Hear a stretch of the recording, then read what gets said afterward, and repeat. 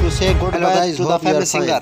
The breaking news is that the queue to say goodbye Yuri Shatunov stretched for almost a kilometer. The traffic police blocked the road. If you want to watch the full video, then stay at this page. If you are new to our channel, please subscribe to the channel and press the bell icon for more informative videos and latest update. Initially, they planned to say goodbye until 15, but now they realized that they would have to extend the event. So far, they said until 2022, but they can also until midnight, says an employee of the National Guard. People come here from all over the former Soviet Union, from different cities. Some came at night at 2 a.m. Two men with cases of vodka were taken out of here. They came especially from Chelyabinsk. Today they were seen. Probably they will offer if the fans a drink.